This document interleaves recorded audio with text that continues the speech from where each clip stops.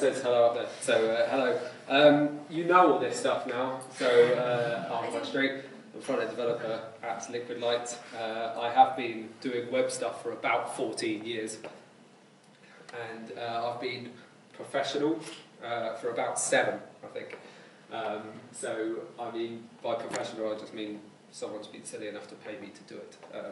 But anyway, if ever you want to find me on anything, I'm at Mike Streety. Here we go. That includes stupid things, including Elo. Does anyone remember Elo that sort of passed for about 5 minutes? Yes, thank you. The only thing I'm not Mike Streety on is Pokemon, because I found a bot on GitHub. Look at this. That you run on your computer, it simulates walking and catching Pokemon for you. I thought I was being really clever until I got an email from Pokemon to tell me they've worked it out and they've banned me for life. So I'm not allowed to play Pokemon anymore under Mike Streety, and if I can't do it under Mike Streety, then there's no point in doing it at all. So, I was going to talk to you about the digital bucket list of people in the web. The talk hasn't changed, but the title has, because I hated it. Because it sort of sounded a little bit, up my own arse. So, I sort of had a thought about what it could be, and I thought, oh yeah, this one's amazing. An unordered list for web folk and how to make yourself better. Still just didn't quite work. Still just sort of makes me sound a bit like I'm the best, but I'm not. So, I then had a look around Facebook, and I thought, what kind of links do people click on? Everyone's clicking on these kind of links. 12 things that every person in the web must do this weekend. Number 9 will blow your mind.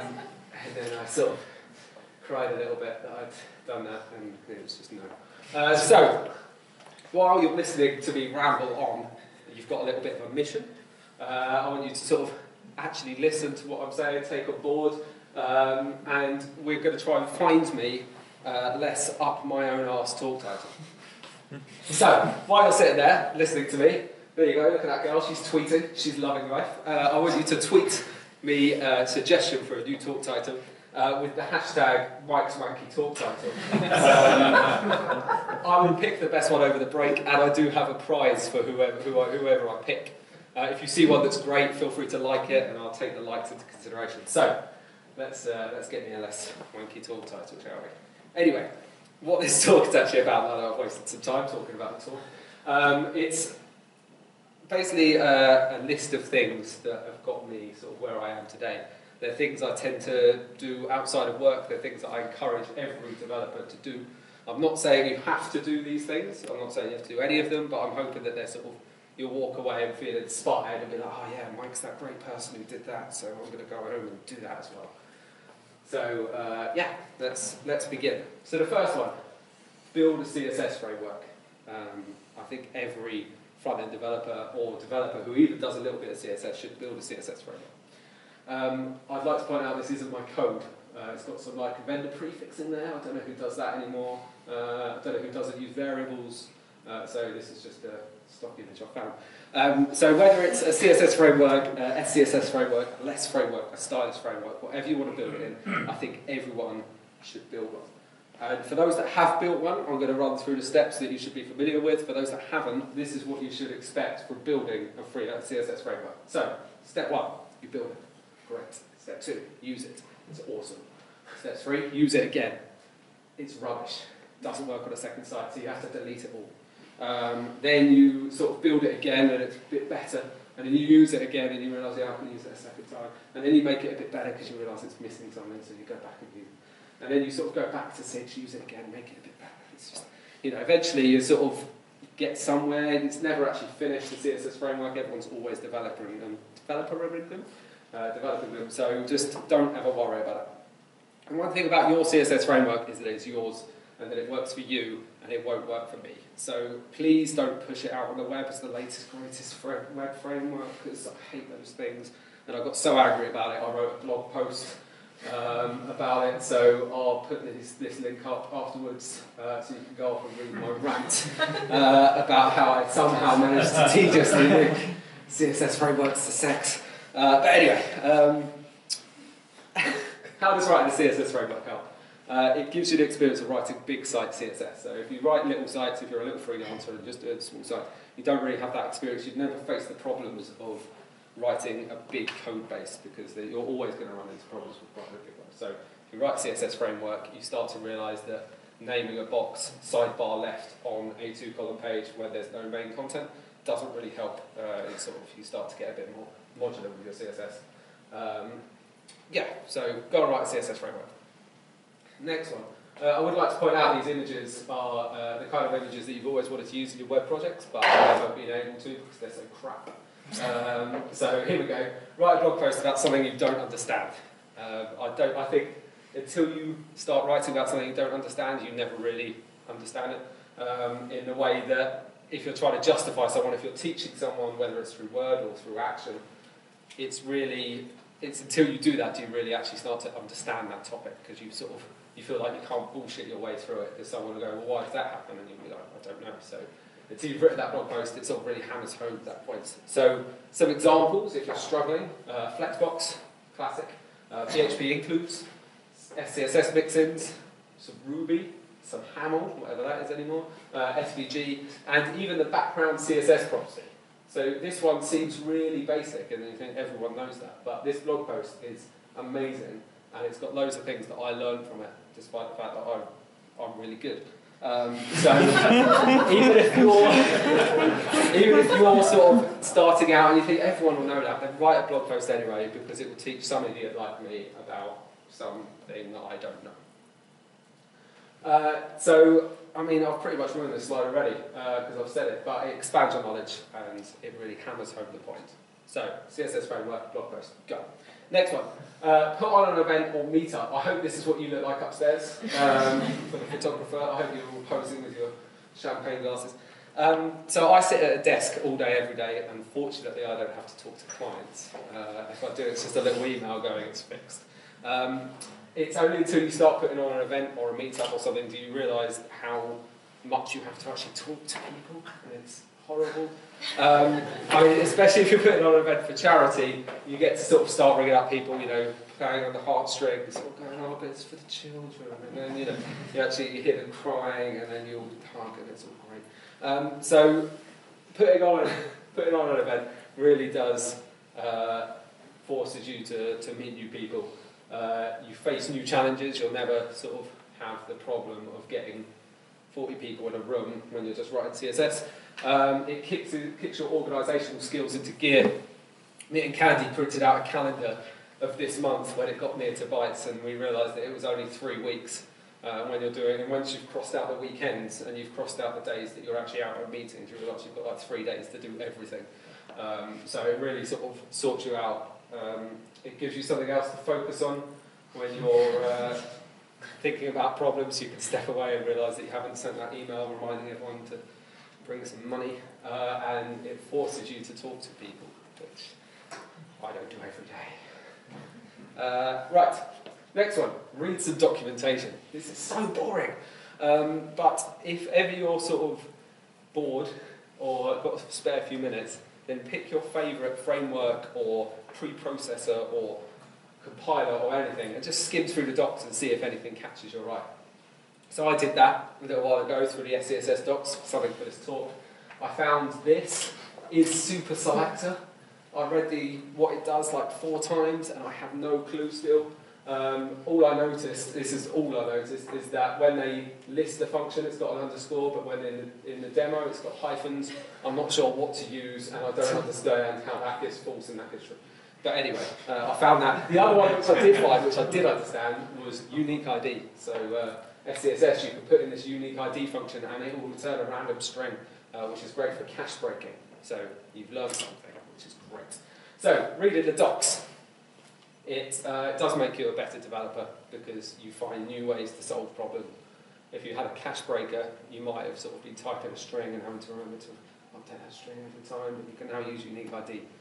So reading the docs gives you new ways to solve old problems. So this next one, you're all going to cry when I tell you to go and do it. You should all go and make a HTML email because they're horrible. Although Gmail now does it supports responsive, so yay.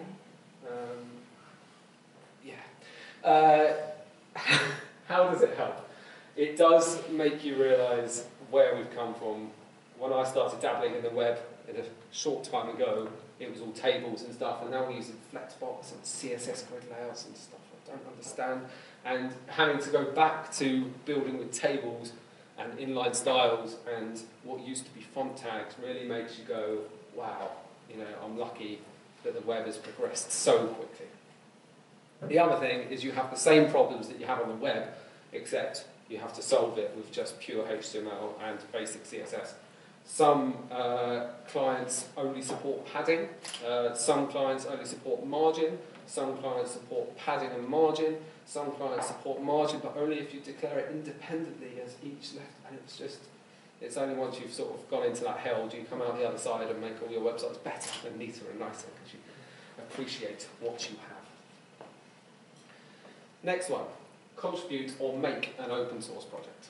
I think we're too busy taking from the web that we should sort of give back a little bit. And it doesn't have to be amazing, it doesn't have to be the latest, greatest CSS framework. It could just be something so simple, a little bit of JavaScript, a little function that you use every day. Just put it up on GitHub and people will love it. If you don't want to make a new open source project, then I encourage you to go and contribute. Go to GitHub and just have a search. Look at your favourite frameworks and things and just look through the issues. You can raise an issue if you notice a problem. Even that counts as contributing because it's pointing out something that hasn't been pointed out before. You can suggest new ideas, you can suggest patches, you can make a pull request. And this pull request is sometimes feared, I feel, in the sort of web community. Everyone's like, oh, pull request. But it's not. It's so good and it's so easy. And I think everyone should go and at least do one pull request. There is this initiative here, yourfirstpr.github.io, which they sort of aim to try and sort of encourage people to do their first pull request. And people could send them their sort of more simpler tasks just to try and get people in the sort of Git and, you know, open source ecosystem. If you did want to sort of contribute but you don't know what, look at documentation. Developers are crap at documentation and they hate writing it. So if you want to just go and sort of write some nice little messages so that the next person that comes along can sort of easily enjoy the tool, then go and do it. If you did want to make something, I've got a really cool list of some ideas that you can do. There's a jQuery plugin, an NPM module, some reusable code like a map plugin, a Bower package, if Bower's even still around, a composer package, or anything, really. It's not a helpful list at all. But if you didn't know what a jQuery plugin, an NPM module is, a Bower package is, a composer package, then go and write a blog post about it and learn. So how does contributing to open source help? It's sort of, you give back to the community. Where if you put some code up, someone will make a pull request, eventually improving your code, and that way is sort of a new way of learning. You can sort of go, oh yeah, that's a better way of doing it. And then when you face that problem again later down the line, you can be like, oh yeah, Jack told me how I could solve that, that was really easy. Which actually happened on my very first jQuery plugin that I put up on GitHub. Someone made a pull request which pretty much rewrote the whole thing. But it's now better, and I know that it's better, and I've sort of learned from that. And even if there's one person who raises an issue, or you know there's one person that you don't know uses your code, then what's a better feeling than that? The next one is a bit random, you might think. You should go and do some DIY. This is my colleague and friend here, Will. He's the guy in the corner here. We stepped away from our desk for a day, earlier on in the year, to make a sort of device lab for our office. So where all our phones and tablets that we do loads of testing all day, every day on, sits in the corner. They just sort of sat on a MacBook box that I'd hacked together, which wasn't very nice. So we decided to buy some wood and build a proper device lab. So here it is. This is the back of it. This isn't it finished. This is it in progress. There's some holes here for cables. There's a cup of tea here, most importantly. But that's how it pretty much started. Then Will really concentrated on spray painting this device lab here. This is just some primer before we put paint on. And it now sits proudly in the corner of our office. These are some Lego boards. We came up with this really modular design, so we've got some Lego boards so we can move the Lego around. So we've got a few more devices since that picture was taken. But it's sort of, you know, if we want to get rid of this iPad 1 we can put on a new device and change the Lego around to make it all better. And the thing that's amazing about it is it sort of sits in the corner of our office, and we come in and we see it, and I sit there proudly at the fact that my digital hands made something physical. Clients come in, we even have one client come in and take photos of it, so it can show back at its head office about, oh, look at the agency we hired, look how good they are. You can also see our laser cutter liquid light logo in the middle there, because I like laser cutters. So how does DIY help you become a better web developer? It doesn't really, but it gets you away from the screen. It gives you a project that's not on your computer, and it gives you something physical to build and hold and be proud of and show your mum, look what I made. So yeah, go and do some DIY. It's probably some DIY at home that you've got to do, but that doesn't count. It's got to be new DIY. Sort of carrying on from the physical thing, everyone should go and buy an Arduino and pick up an LED and make it blink. You can buy a fake Arduino for like £10 on Amazon, which I've got loads of, and it's amazing that you write some code and then you watch this little box and it lights up, and sometimes you can make it beep, or sometimes you can make it crawl across the floor. And it's just sort of that whole getting code from your computer onto something physical to physically do something it's great, really. And everyone should do it. And the reason you should is because it sort of helps you understand machine code just a little bit more. Because with an Arduino, you have two functions. You have a setup and a loop, and the setup runs when it turns on, and then the loop runs forever until you turn it off. And when you've only got those two functions to play with, you have to really mangle some code to get it to do stuff. And it just, makes it wonderful. And when you get that compiling error, or if you've sort of clicked upload and then it fails and you don't know, it's sort of more problems to solve with like Python-like code, so you might teach yourself some Python as well, way around. Next one, which Dan touched on lightly, is everyone should buy a Raspberry Pi. Not this kind of Raspberry Pi, the proper kind of Raspberry Pi. They're £35 for the sort of basic one, or you can get a Pi Zero for a £5, which you should all go and buy. They're really small, really easy to lose. I think I've got about 4 or 5. I only know where one of them is. So if you find one, it's mine. So you can put anything on it. You can make it into a media center, you can make it into a web server, you can make it into a VPN server, you can make it into a robot that does stuff and cleans your house. You can even, if you wanted to put Windows 10 on it. So when you get your first Raspberry Pi and you get it home, there's a few steps that you go through. I think everyone goes through this. And just to let you know what yourself into. So you go out and buy it, and you get home and install Raspberry, and you set it all up, and it's really nice. And then you download your first scripts off the internet. Everyone's like, run this. And then you realise that it breaks your Raspberry Pi, so you have to reinstall everything and set everything up. And then you know not to run that script that you just ran. And then you probably install Node. I think everyone installs Node. And then you just repeat that. So just keep going until you're bored of it, but it's great. And it gives you a safe place to try stuff. It gives you a safe place to run some code. Have you ever wondered if you go into a web server and you run like rm / what happens? Do it on a Raspberry Pi. You'll love it. Or you can practice your rsync, or just if you've got a script that you don't want to run on your computer, then run it on the Raspberry Pi. If it breaks it, you know not to run it on your computer. But if it doesn't, great. Right, the next one. Do something pointless with the web. Before I carry on, I was looking for an image that signifies pointless, and I think nothing more than a smoky-looking lady with a slice of bread defines pointless. It was a tough call between her and this man who really loves pizza. I don't even know what this hat's doing. Why is he wearing a Christmas hat? Anyway, so do something pointless with the web. Make it dance, just make it sing, just build something that doesn't have a purpose, and build something that you've always wanted to build. You can't get money from it, no one else will want to use it, but why not? I mean, some ideas that, in case you're sort of all thinking what I could do. A shoe tracker app. So you go home, take photos of all your shoes. When you're in a shoe shop, you can take another photo and it'll go, oh, you've got a pair just like this, or not. Go ahead, buy it. Pointless. A web app that tells you what TV to watch based on your Twitter search. So it'll sort of look through Twitter, it'll see what people are tweeting about, Great British Bake Off, or Hollywood Buns. And the more people tweet about it, the bigger it gets until you have to sort of go home and watch like a whole series or something in the evening. It's pointless. An app that looks at a supermarket website and tells you where to get the cheapest salmon.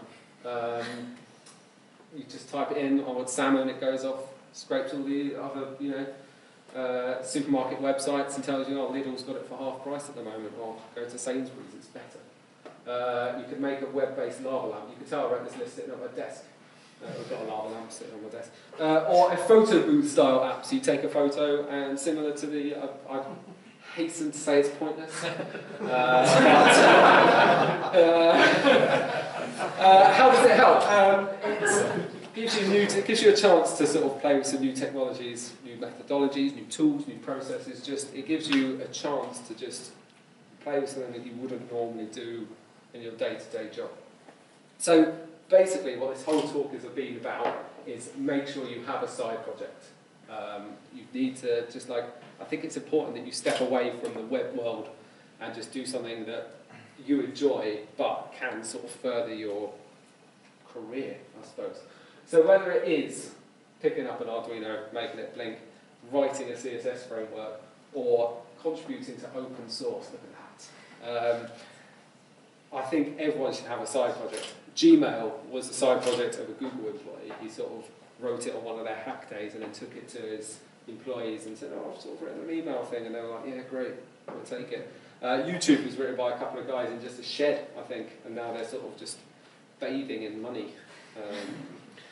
But this is a little rule I like to tell myself. If you're paid to do it, i.e. if a client has come to you and paid you to do it, it doesn't count as a side project, it's a job. But if you make money from your side project, if you get an income, then that's a great side project. And I think just whatever you do, even if you do just make an Arduino blink, you're all awesome. He's cool. So, thank you very much. Let's see if we can find me a talk title.